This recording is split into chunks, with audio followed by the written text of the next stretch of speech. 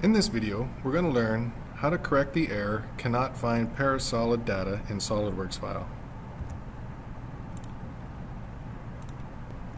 We'll need to browse to our Mastercam 2017 folder.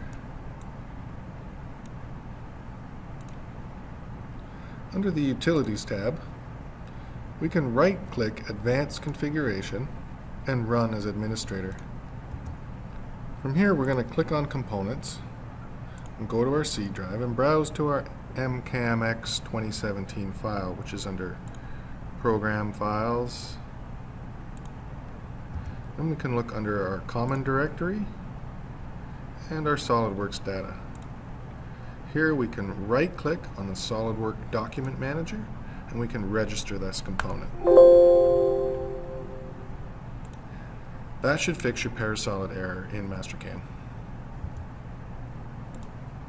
If you like this video and would like to see more tips, tricks, and how-to videos, please visit us at inhousesolutions.com and like us on your favorite social media.